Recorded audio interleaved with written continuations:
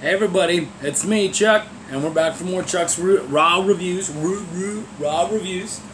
So glad to have you guys here. Really excited, as always, just because I'm a pretty excitable dude, actually. And it's been a little bit. I know this is number 7, I think. And yeah, it's been a little bit, been super busy. Reviews is something that I do to show indie comics, showcase indie comics that otherwise people wouldn't see. And a lot of that has to do with the fact that I'm an indie comic writer as well. And I'd like people to do that for me one day, hopefully one day real soon. And, you know, you can't, you know, we can't just expect people to do that and not do our part. So this is me doing my part. Showcasing stuff that people otherwise might not have heard about. And actually, that brings up a really good point about today's book, which is called Blue Shift. Let's do this. There we go. Blue Shift. And it's not one that I had ever heard of before. It came way under my radar, and actually what ended up happening was I, you know, as always, when I put out these videos and stuff, I tell people, hey, if you're interested, let me know, and I'll look into it. And this guy, Ed Jowett, hit me up and said, you know what, my books don't get talked about, and he has a bunch of books. He sent me a couple, and this is the one I like the most, and this is the one I decided, hey, I'm going to do some work on. So I'm glad to offer that for him and to anyone else to help out. It's not like my name is going to get you way the heck out there, but at least people get to see it, get excited about it, and or at least it gets on their radar, you know, and they know that stuff, and they think, oh, hey, I heard about that. So Blue Shift, let's get into that one. Blue Shift is a female superhero. And I've talked about that before. Superheroes, not necessarily what I'm aiming for as far as my own personal preferences are. However, I enjoyed it a lot. It was really funny. And there was a lot of depth to it, actually. Layers, which is really important to me. It wasn't just a go out there, kick ass, and take names. She had like a real... She had like kind of a fun... Peter Parker, Spider-Man sort of sense of humor to her. She's a speedster, but not... Speedsters can get very frustrating. I'm not a Flash guy. I watch the TV show and stuff, and I've kept up with things, but honestly, it's like, oh, hey, he can go super fast. Let's give him random things, like he can shoot lightning and, I don't know, go back in time. Let's do that. Yeah, and I'm like, oh, okay. It's in time travel also not my thing. Mostly because I find that when time travel is your main issue, usually you end up basically saying, oh yeah, the big bad happened because we time traveled and now we have to fix it. So you become your own worst enemy, which is nice thematically, I suppose, but it's tired.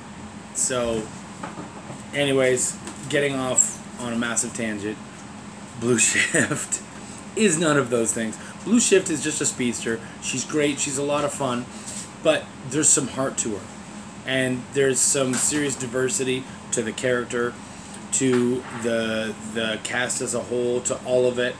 I really enjoyed it a lot. I was excited by the fact that we get in right away and you go, okay, there's the good guy, there's the bad guy, alright, fine. And then you find out really quickly, no, the bad guys aren't really bad guys, they're just good people who are forced to do stupid shit. And it moves on through there, and we get a lot of that kind of back and forth, and our hero is very fallible. I'm a big fan of fallible heroes because I feel like myth, when it builds up someone to be larger than life, then it loses that depth. It loses any sort of reality. And I think it's important that we all recognize that even the heroes in our own lives, those people that we've looked up to, they can be assholes. They can do stupid things, and it's important because I'm a nice guy. I try to do nice things, but I'm not always nice. I can be an asshole. I can do terrible things, and I would like people to at least, examine me fairly when things have moved along and be able to say, oh, you know what? Overall, he was better than bad, and that's definitely something that you can be said for Blue Shift. Definitely better than bad. A lot of fun. There were some really cool moments. I want to see if I can find some here for you. That I was personally excited about. We go into like a little bit of her life and all that, and trying to date, and then we go into the early term baddies, and actually this was my favorite moment right here.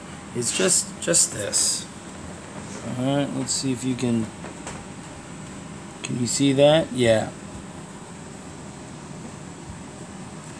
And I just really like the simplicity of that, and just the beauty of it. It's something that's been used before, but when used properly, it just really tugs on the old heartstrings. And so, I think my favorite thing about this was that it was funny, it was heartfelt, and it really made me want to keep changing the page, keep turning the pages, and keep looking. And certainly when you have an incredibly attractive female as your main protagonist, you think, oh, okay, it's going to be over-sexualized, and it really wasn't. And I mean, I'll get into it, right? Spoiler alert. But the main character, Beth, seems to be either lesbian or bisexual. I'm not 100% sure there. But you certainly could have had some fanboy bullshit happening with that, and they didn't. I felt like they treated it very well, very decently. It didn't come off as some great reason just to have two chicks semi-naked together. And I don't even know that we didn't really get that. So, yeah, definitely a lot of heart. So, I say at least give Blue Shift a check out. Let them step out of the obscurity that they're worried about, and really, really show it off. Because I think what Ed's got going on here is really cool. So, as always, I would love it if you went down below, you subscribed, you liked, you shared it. Check out my other videos, because I've been able to work on and review a lot of great books, and I have my pile's getting bigger and bigger. I have so many books that come in from